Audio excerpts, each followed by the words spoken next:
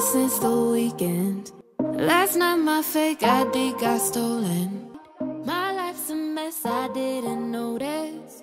Whenever bad shit happens, doesn't bother me at all. No, I'ma do it how I want. Hello friends, welcome back to my channel. If you're new, welcome. My name is Christine. Today we are doing a makeup first impressions, and I have a ton of new makeup here that I haven't tried yet, and I'm gonna go ahead and review everything at the end. Before we go ahead and get started, first make sure you hit the subscribe button if you haven't already and the little notification bell, and without further ado, let's get started. I feel like when I start these videos, I look like such a nub, like compared to how I look at the end of the video. We're gonna go ahead and start with some skincare. I have been loving this Dermalogica Dynamic Skin Recovery. This makes my skin look so beautiful. It actually has SPF as well, so I'm just using it as like my moisturizer slash SPF. Lately my skin has been cooperating with me, but then stuff like this happens. Like, what the heck? I'm actually gonna put my hair back, and I have this little headband. I did go ahead and do my brows off camera. I used the Benefit Ka-Brow. I talked about that in my favorites video, but if you guys are interested in seeing how I do my brows, go ahead and check out my last everyday makeup tutorial. But first, let's start off with eye makeup. I have a new eyeshadow palette here, and this is actually from Urban Decay. This is their new Naked Honey palette, and how gorgeous is. The warm tones are like calling my name. Okay, so I'm actually gonna prime my eyelids using this Urban Decay primer potion. This is actually my first time using this. Can you believe that? I don't normally use eyelid primer, but when I do my makeup like in the middle of the day when I've had my skincare on for a while, then I like to prime my eyelids. And then I'm gonna be using my e.l.f. Poreless Putty Primer. And I still have to play around with this more, but I do really enjoy it. So this palette does come with a brush, but they're not like my preferred brush of choice, so I'm actually going to go in with this Morphe M441 brush. I'm going to pick up this warm transition color. This is the shade Swarm. I'm just going to dust that in my crease. I'm going to go ahead and speed through this section.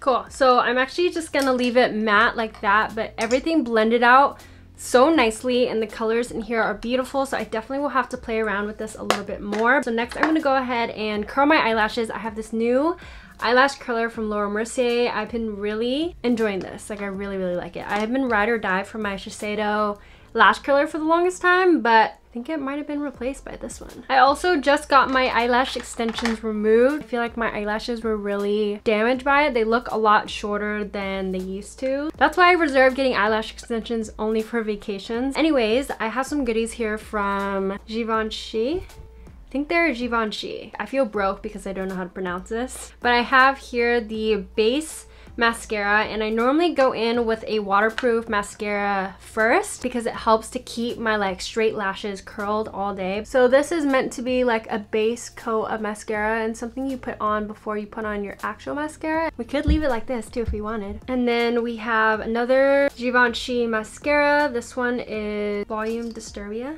and the brush looks just like this. Don't normally like mascara wands like this.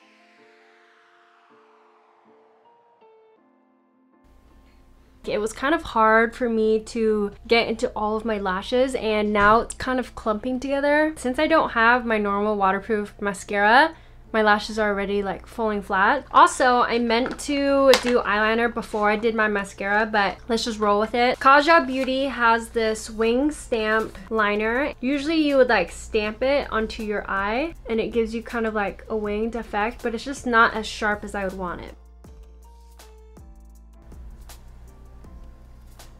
Yeah, like look how stubby it is.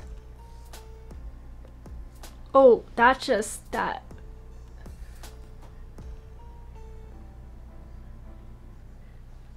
Yeah, this is why I don't use these types of things. Okay, so now it comes with like a normal eyeliner, liquid eyeliner that you can use to fix the lines. So let's see how this is.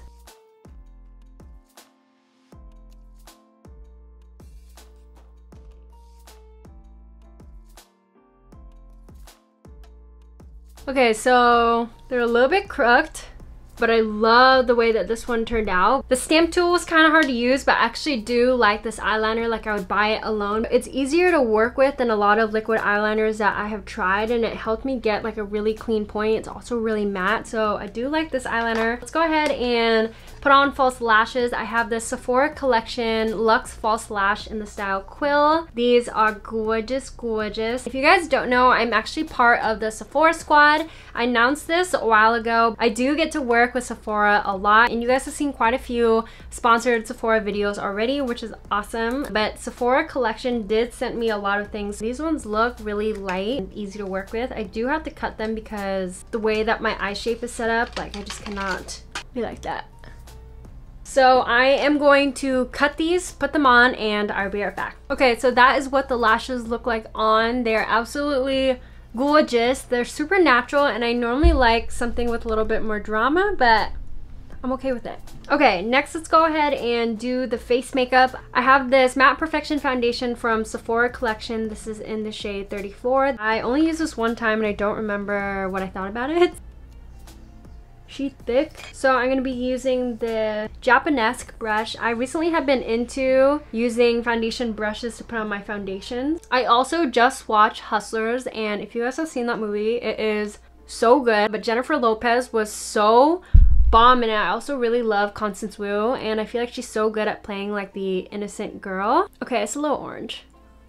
What did I do? I look like a carrot. Okay, so yeah, I'm gonna take this off and I'll be right back. I'm back. So I went ahead and reapplied all of my skincare and my primer back again. I actually have a different shade of this foundation. I'm not gonna go balls to the wall again and just put it straight on my face. I'm actually gonna swatch it and see. So this one is in the shade 31 Sable, Warm Sand. That alone actually looks like it might be a good match. And also this foundation is very full coverage, so I probably did not even need as much as I used last time. I also switched out my foundation brushes because I want zero orange vibes. So we have this Sephora collection complexion brush. Let's try it again.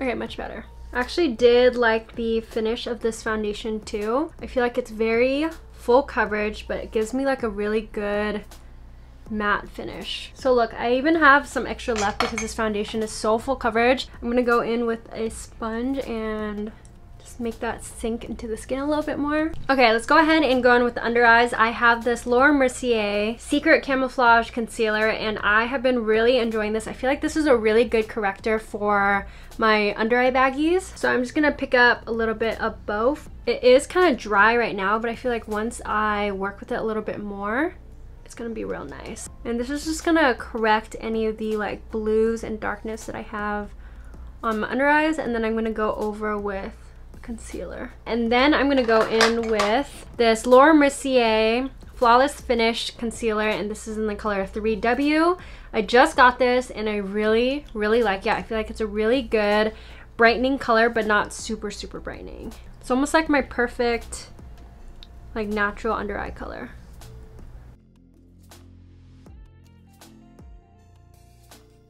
See how nice that is? So pretty.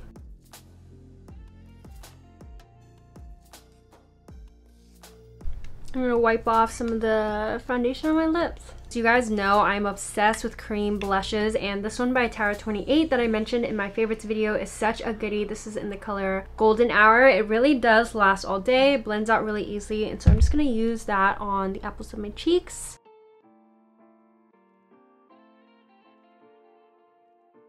And I'm actually gonna take whatever's left on my fingers and kind of drag it across my nose. And then I'm gonna use my sponge to go ahead and blend out the edges. Now I'm gonna go ahead and set my face. I have the setting powder from Givenchy. I tried this a couple times. I don't know if I like it. I don't know if you can tell, but it has 4 different colors. And then when you swish it around and then dust it on your face, it's supposed to be super brightening and color correcting. I just think this kind of stuff is kind of gimmicky, but as a translucent powder, I thought I would try it out again. So I'm gonna go ahead and try it with a brush, because the last time I used it with a sponge, I feel like it just picked up so much of the colors that it gave my under eyes kind of like a blue undertone. It applied less of the powder, and I think it looks a little bit better, but I don't think it does anything as far as brightening. Next, to bronze up the face, I have two palettes here from Sephora collection. This one is more of a highlighter palette, but it does look really, really pretty, so we'll have to play around with that. And then this one here is the Sephora Pro Face Palette. Look how ginormous this is. And this mirror is insane. It's huge. Oh look, that's my filming setup. I'm a little bit skeptical because the colors just look not my ideal bronzing color, but let's just try it out. So I have this Sephora collection highlight and contour brush, and we'll pick up this color Muse and use that to kind of warm up the face. Kind of smells like alcohol. Okay, that's not really doing anything. Let's try this one. This is more of a contour color. You guys see anything? Yeah, no, I don't know if I can do that. Let's actually put on some of the blush. No, I don't even know if I want to use. Okay, so that was a no-go. Sorry, Sephora. I do have this new palette from Hourglass. This is the Ambient Lighting Ghost Edition. I am obsessed with Hourglass. I love their palettes. I think their ambient lighting palettes are so worth the money. The colors in here are always just so gorgeous. So I'm actually just going to use this bronzing shade right here. Oh, thank you. More stuff. I do really like these brushes though from Sephora collection, and I think some of the shapes, like the shape of this one, is perfect for bronzing and contouring. Okay, so that's nice, but I normally like my contour and bronzer to be a little bit darker. Like I feel like it didn't really do anything for the shape of, like I still look like an egg. I'll go ahead and fix that in a second, but I am gonna use this Sephora collection angled blush brush, and I'm gonna pick up, this color is pretty. I do have this palette from Tarte that I have really been enjoying. This is actually from BoxyCharm. This is their Clay Play palette. Gorgeous, gorgeous. And I'm actually going to mix these two shades because I feel like my face needs a little bit of warmth, but I also want to contour.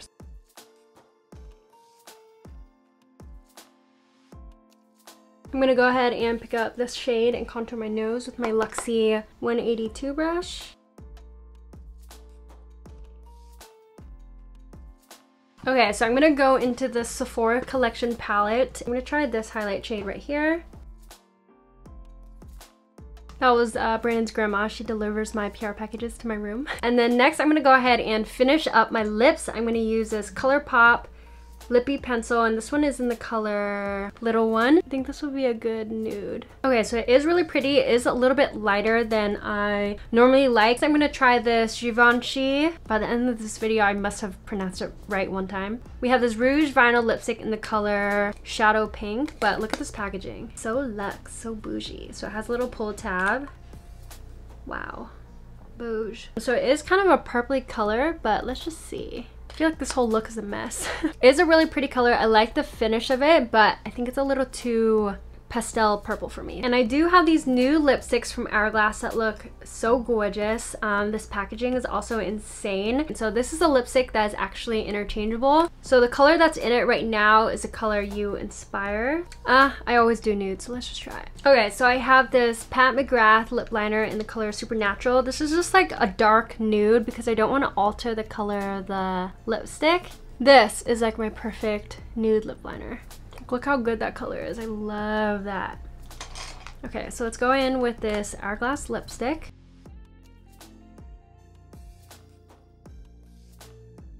Okay, so that is what the color looks like. I kind of like it. So let's go ahead and finish up the brows. I have yet another product from Givenchy. This is the Mr. Brow Groom Brow Gel. And then I'm gonna go ahead and set my face. I have the Sephora Collection Beauty Amplifier Set and Refresh Spray. Okay, so this is the finished look. I actually love the way it turned out. I also feel like with a high neck sweater, it looks a little bit more fall appropriate. So I hope you all like this look. I feel like it was kind of all over the place. Some key pieces that I did really like. The Givenchy mascaras, I'm gonna say a no. The brow gel I actually really did like, and I feel like it did a good job of brushing up my brow hairs, but I just prefer a dark color. But I think for the price, get like the Essence one. Foundation is amazing. I will have to see how it wears, but the finish that it gives my skin is so pretty, and for the price, this gives really good coverage, and they have a really good color range. Just don't get that like carrot orange color that I tried at first. I think Laura Mercier is really good at complexion products, and I really enjoy this camouflage concealer. I feel like it's super high coverage. It does a good job of correcting my under eye darkness, and this concealer is incredible. This definitely is a really good concealer, and it's a must try. If they have it in your shade, I highly recommend trying it out. You guys know I talked about this in my favorites video. I love this Tower 28 blush. It also lasts all day, and I love the natural color that it gives my skin. This stamp eyeliner is just a no for me. Like, it made my wings not line up, and I feel like I would normally be better with just like a normal liquid eyeliner. If they sold this alone, I would actually buy it because I do really enjoy that. These lipsticks, it was kind of sticky, and so I had to kind of pat out to blend out the lip color, but I do like this is interchangeable. The bullet feels pretty heavy and expensive, so I feel like this would make a really good gift idea. I have to play around with a little bit more, but I feel like today I liked how it looked using a brush with it, but when I use a sponge, it just picks up too much of the colors. If you do use it with a brush, I did really enjoy it, and it smells nice. It does really feel like a luxury item. If you were to buy anything from Sephora collection, I do really enjoy the brushes. Naked Honey palette blended out so beautifully. The colors in it are like right up my alley, so I will have to play with that a little bit more. I believe that is everything that I tried out. I hope you all enjoyed this video. Make sure you give it a thumbs up if you did like it and want to see more videos like this. And before you go, be sure to check out these videos down here. And thank you guys so much for watching. I will see you in my next video. Bye guys.